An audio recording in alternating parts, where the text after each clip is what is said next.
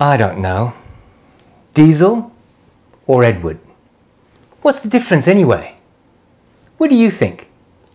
Stay tuned and I'll show you which, when and why.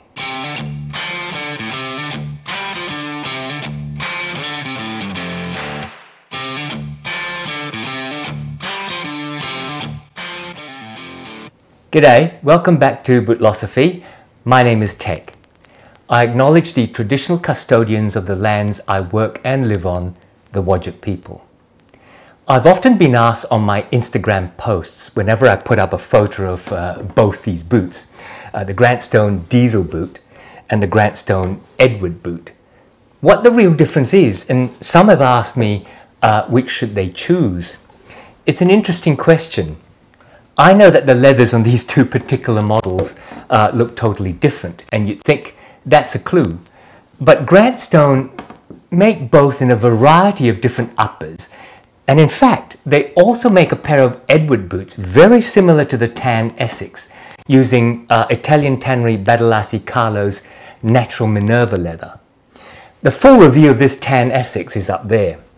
Actually, they also make another diesel from Bootlosophy's saddle tan.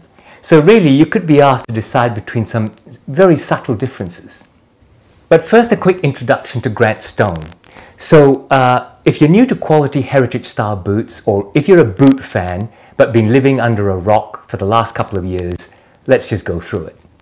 In either case, I'll leave a link to their website below so that you can check them out. Grantstone is based in Michigan, USA, and was founded in 2016 by Wyatt Gilmore and Josh Lang. Wyatt's grandfather and father had a history with Alden Boots and inspired Wyatt to found a boot company that takes on Alden quality and fit to a different audience and level. It is a web-based company, so sells direct to consumer only. The main criticism leveled against Grantstone, and I'm not sure that it's valid for reasons I'll talk about, is that they are made in China. Why I don't think that's valid as criticism is that from all that I've seen, these criticisms generally come from Americans who won't buy anything made in communist China, not because of bad quality or poor customer service or poor designs. Criticism, I think, should be about the product, not the source, even though I do agree about communist China. In a poli-sci kind of way, I get it. Anyway, I think the quality issue, though, has been well and truly settled. I am on record a couple of years ago saying that selling for around $300 US at the time, Grantstone products are probably worth another 100. Post-pandemic, with price rises everywhere, I still think so, and most reviewers agree with me about the quality issue. They are not produced in a sweatshop, but in a modern factory in a resort city with a high cost of living and a high expectation of minimum wages. And they have really nailed it on the policies and procedures that every business needs to implement in order to ensure quality in their line processing. From choosing top materials to quality checks and then continuous improvement reviews. Edward Deeming was an American who brought quality control processes to Japan in the 1950s. And ultimately, Asian manufacturing have picked up those quality processes. The result here is excellent clicking or selection of leather pieces, excellent stitching and attention to detail on things like the welt joints and hardware placement. Anything less than their quality standards are taken out. Some are sold as seconds, and the popular feedback on social media with their seconds is, you can't see what's wrong with them. That means, I think, really poor examples are just simply discarded and never sold. They never see the light of day. The diesel boot is Grantstone's flagship model. Every time I try to count and say something about this, it changes. But at the time of recording, there are 21 models of this diesel boot. Obviously, it's the same boot, but they vary it by making it in 21 different leathers. And in the mix, they changed the soles to include studded soles, leather soles, and even mini lug commander soles. And from time to time, they changed the two backstays. This means that you can get the diesel in a dressy looking black chrome excel, say, or some other smooth, shiny leather. through to some rugged waxy commanders or more delicate looking suedes, and even to the funkier kudus, kangaroos and ostrich leathers that are anything but dressy. This one is the Edward boot. Now, I've done a full review and you can watch it as well up here. The Edward currently only comes in 7 different versions, and I have to say, apart from the classic Color 8 Chrome Excel, they tend toward the more funky, with dark suedes, rough outs and waxy commanders like this in a waxy tobacco, as well as kangaroo leather. Despite what I'm about to say in the next section, they seem to take the Edward in a more experimental casual boot journey. So what are the similarities and what are the differences? I know these two boots have totally different leathers, this particular examples, but don't let that sway you, because they do make the Edward with Bootlosophy's natural Minerva leather, very similar to this diesel. And they do make the diesel in other waxy commanders from Charles F. Stead, very similar to this Edward boot. Let's delve a bit deeper than just the uppers leather. The similarities are that they are both built using the Goodyear welt construction method. Check out my video on Goodyear welting up there.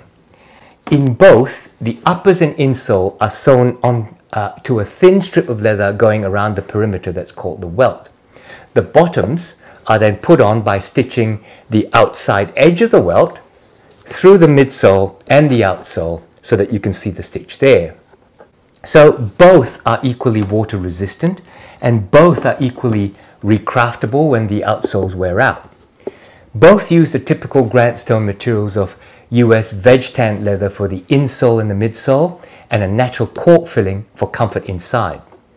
Both use a triple rib steel shank inserted in the cork layer between the heel and the ball of the foot to provide arch support for the gap as well as torsional stability.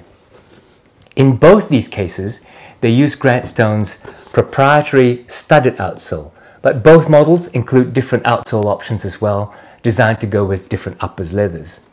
The Bootlosophy Carlo Saddle Tan version of the diesel, for example, comes with a leather outsole, as you can see in this review up there. Both the diesel and the Edward are lasted using Grantstone's Leo last. Now, a last is like a foot-shaped mold, like this one, that is carved into the shape that the designer wants the boot to look like. The uppers are then pulled over the last to create that shape, and the bottoms put on before the last is then removed. The Leo last is a very comfortable last on my reasonably average feet, hugging the heel to give me stability, yet rounding to a wider and rounded, quite low profile almond shaped toe box. And that provides comfort in the forefoot as well as giving you the sleek looks.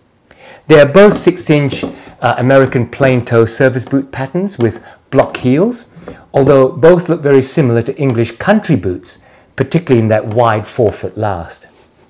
They come in sizes from 6 to 13 and in D, E and triple E widths, which is actually a big range for a small to mid-sized boot manufacturer.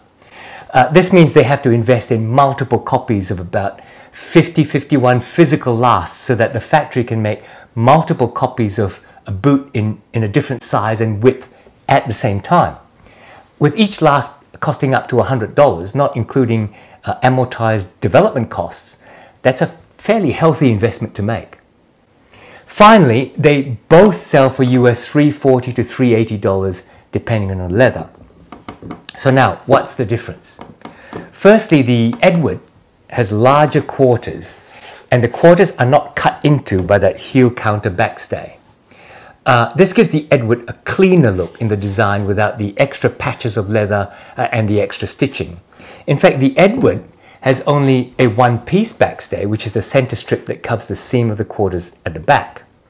The Diesel has a two-piece backstay, the large heel counter cover and a larger curved center strip up the back than it exists on the Edward. Again, the difference enhances the simple, supposedly, sleekness of the Edward. Another point of difference is the hardware. Forgetting what they're made of, because that can vary within different models, the eyelets on the Edward are smaller, and there is one more. There are 5 eyelets to the Diesel's 4, before each have those 3 speed hooks. In describing the Edward, Grant Stone says that the differences create a dressier feel. And I agree. Smaller eyelets, bigger quarters, simple sleek stitching, all say dressy. But then, why do they primarily make the Edward in very casual, some would say rugged leathers like this tobacco waxy commander from Charles F. Stead Tannery in Leeds? This is clearly a casual, yes, a rugged upper, especially when the wax wears and flakes off and you see the roughened up tobacco red nap underneath. I think they're playing with us. Or alternately, the boot world these days, I guess, doesn't really segregate between a formal design and a casual design.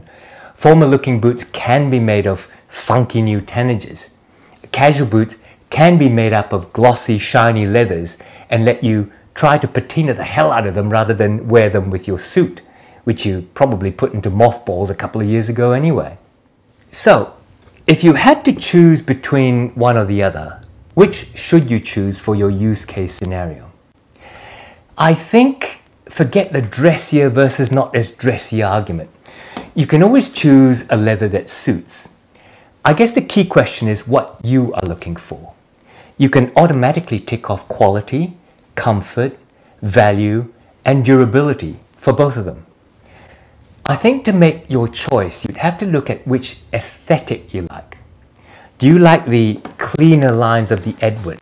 Or in fact, do you find, like me a little, that that's not as attractive? I mean, to my eye, there seems to be a lot of acreage in the back of the boot, and it makes it a little unbalanced. Your choice may also rely on the type of leathers you like.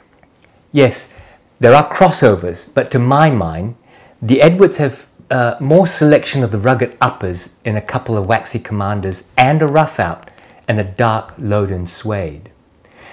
On the other hand, you're likely to see an uppers leather you like in a diesel. I mean, there are 21 to choose from, so there's a lot more variety.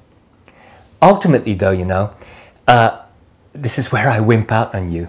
Ultimately, despite the subtle differences, I really don't see much difference in choice. Choose either the diesel or the Edward model that most appeals to you in the whole. You know, in the entirety. The uppers, the pattern, the hardware, the outsole combination. How do they come together? If you like it, well, the devil take how it was designed. Or, better yet, get both. Hell, get multiple pairs of both. It's a difficult choice for sure. Not because of the differences between the diesel and the Edward, and which would suit you better. It's actually a difficult choice because they are so similar. My personal opinion, I'm not entirely sure why Grant Stone even has the Edward model. If on the other hand they went all out and made it only in very dressy leathers like say calf and cordovan, if they make it distinctive with a subtle broguing along the edges of the quarters, if they made a slightly higher heel version to accentuate dressiness perhaps, I don't know, if they made it different, then the choices would be more stark. Hey, I hope you liked the comparison video. Let me know if you'd like more comparisons by leaving a comment below. And of course, please click on the like button. If you're not already subscribed, don't miss out. Click on the subscribe button and let YouTube tell you when I upload more videos about boots and more boots. Until next time, take care and I'll see you soon.